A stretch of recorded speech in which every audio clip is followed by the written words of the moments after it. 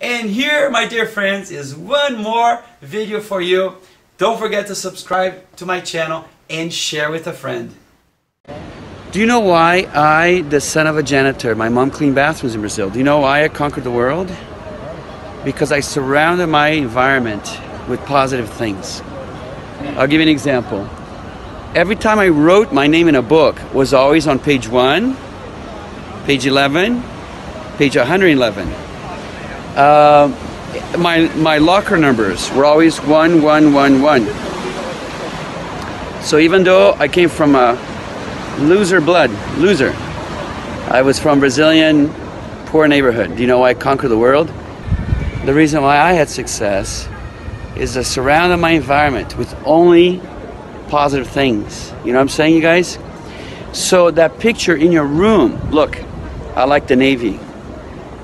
My environment was always with paintings of ships. But everything in my environment is positive. You're going to be number one, you're going to be the best, you're going to be... So people that bring you down, you need to get rid of them. They're lucky to be in your presence. So if they're not making you, they're breaking you, they shouldn't be in your presence. If you have anything in your environment which is negative, like Murphy's Law, anything stupid like that, remove it. I want your environment, the color of your room, I want the type of car. It can be a humble car, but it has to be a winner car. You know what I'm saying? When I was very, very poor, I had the Jeep. Because it's just I can do anything, I can go anywhere car. You know what I'm saying? When I was more humble in income, you know, I was a student. So I want you to surround yourself with positive things, positive sermons, positive people, positive books. I see a disturbing trend of young people constantly watching horror. No.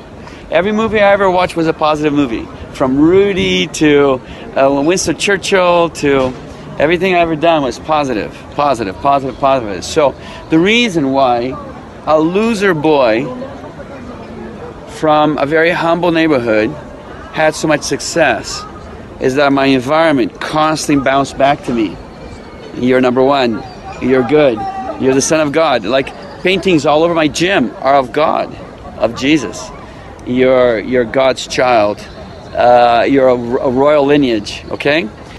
I'm a great surgeon because I surround myself with beautiful figures and positive things and happy colors. I only go to positive movies. Your environment will make you. Your environment will make you or it will break you. Okay, guys? So, super important. From now on, positive colors, positive movies, positive churches, positive people around you.